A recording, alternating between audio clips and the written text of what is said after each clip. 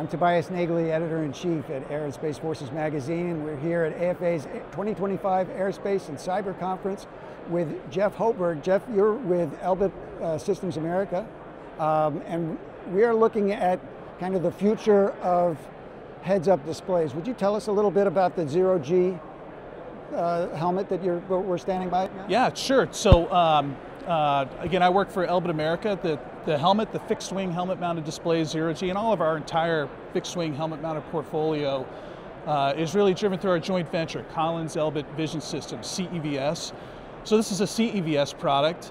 The zero-G helmet-mounted display system was really built from the ground up to support the sixth generation, that next generation fight, the next generation battle space, and enable the air crew to be able to absorb the information that's coming from everywhere around them, and be able to act and make decisions off of that. So I'm going to date myself a little bit. We were talking about this earlier. 1988, I went and saw a helmet-mounted display concept that had to be lowered down from the ceiling at Wright-Patterson and onto my shoulders. It was enormous, it was heavy, it was powered by cathode ray tubes, and that technology evolved into the helmet-mounted display that you flew with. That's correct. So my background, and don't hold it against me, I was a Navy guy. I flew Navy F-18s with the joint helmet-mounted cueing system. So the helmet system that you saw likely evolved into the JHMCS, or the Joint Helmet-Mounted Cueing System. Now the JHMCS has been flying for over 30 years. It started off on the F-15, F-16, and F-18. As you mentioned, it's a cathode ray tube. It's fairly heavy. As a matter of fact, it's not just heavy, but the center of gravity is fairly far forward, but it's a capability that's very much in need still today, and it's a capability that's still viable today. So, consider it a point and shoot capability that's very relevant, again, still today in the visual arena. All right, so after that, the next kind of big generation shift is the F-35 helmet-mounted display. That looks a little bit like this, and it's more integrated, and you can see more things. But this is sort of sixth generation versus fifth. So let's talk about what fifth generation introduced, and that's your helmet, right? And what we gain in the next generation. Correct. So the F-35 helmet, as you mentioned, frankly, it's the only fifth generation helmet flying today. The only fifth generation helmet that's flown in the last 10 years. What a fifth generation helmet brought to the air crew was a binocular 2-eye capability, and bringing with that the ability to show video.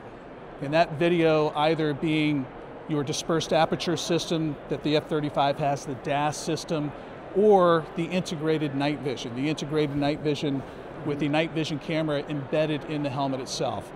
Now that's the fifth generation capability. With the sixth generation capability, what we're doing is expanding that display space, right, to a much wider field of view, bringing in high resolution displays, high resolution color, and what that enables you to do is now to take advantage of improved symbology sets, leveraging augmented reality, and fundamentally be able to, again, take that additional information from onboard and offboard sensors and present that to the pilot in a way in which it can be absorbed and then acted on.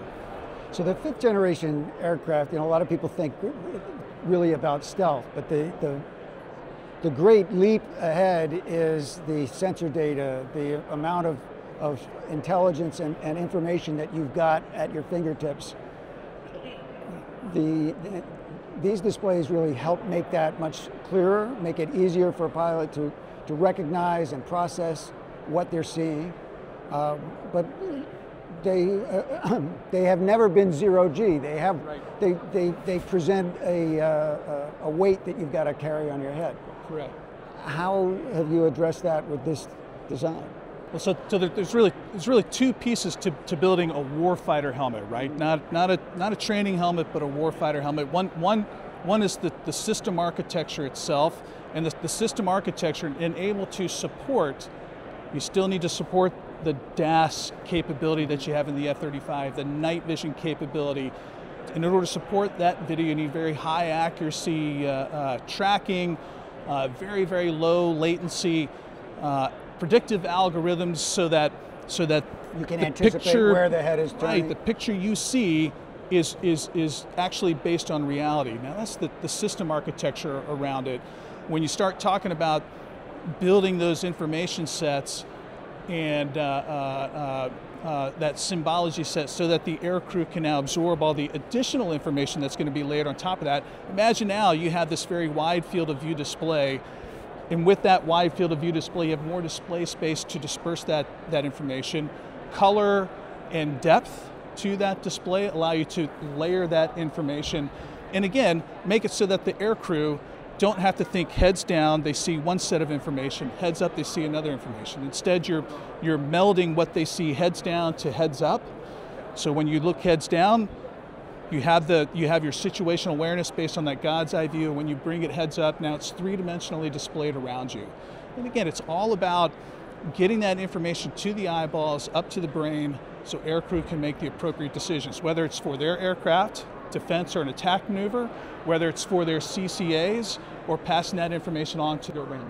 So when we talk about the need for more processing power in the cockpit of an F-35 or an F-47, we're really talking about one of the capabilities is to be able to present all that information to the pilot. Hey, absolutely. And the other aspect of the warfighter capability, or warfighter helmet, and you briefly alluded to this, was the weight itself. And as you recall from 35 years ago, the helmet that came down on the chains and what eventually evolved into the JHMICs, that weight, and that weight was really centered up on top of the forehead, which creates a moment arm.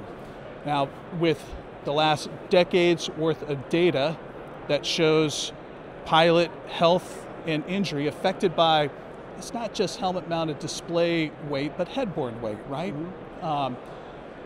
That impact having an effect on our pilots, there's a renewed focus to reduce the weight and improve that balance. Mm-hmm. So what have you done? How have you done that? So what we've done is by moving to this waveguide technology, we've really driven the weight of the displays themselves down to a pair of glasses. Now there's some additional structure that's around it because it needs to be safety certified. So we built a helmet from the ground up to be safety certified. That includes ejection up to 600 knots. That adds a little bit of weight, but fundamentally, you don't have that cathode ray tube anymore. You have a very lightweight digital waveguide design that gives you that high resolution wide field of view display. Now also, we've taken the electronics and we've moved them across the helmet. So what you've done is you've moved the moment arm from the forehead all the way back across the head, and now the center, spread it out. Now the center of balance sits right on top of the neck. So you don't have a moment arm that pulls the head forward anymore. Fundamentally, much more comfortable helmet, much lighter. You can't get all the weight out, but it's much lighter than anything else in the world.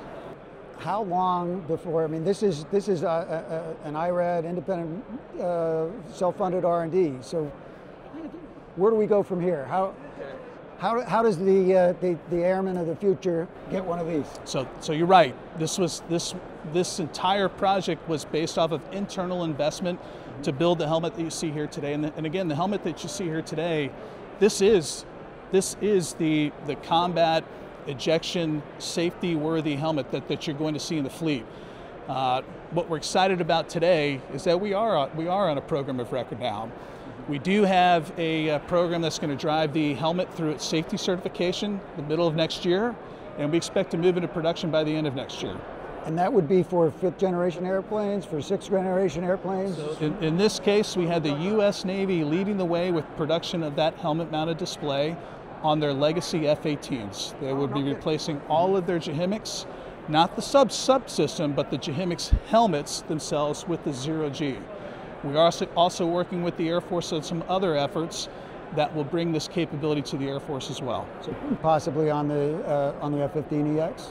We are working in that direction. That's correct. So we're hoping that the Air Force takes advantage like the Navy did with the lightweight helmet that can be driven back to your legacy fighters, that can support the 6th generation mission as well as your 5th generation fighters, that they take advantage of this, leverage the risk reduction activity that the Navy has invested in, and be able to drive that capability into their own fleet. So one last question: what's the weight savings? How much less weight on my neck? We're talking weight savings of 25 to 30% less. Wow.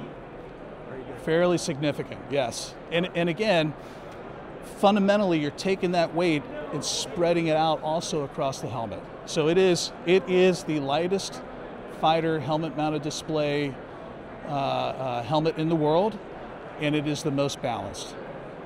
Terrific. Jeff Hoberg and Elbit America. This was a really fascinating discussion. Thank you so much. Hey, thank you very much.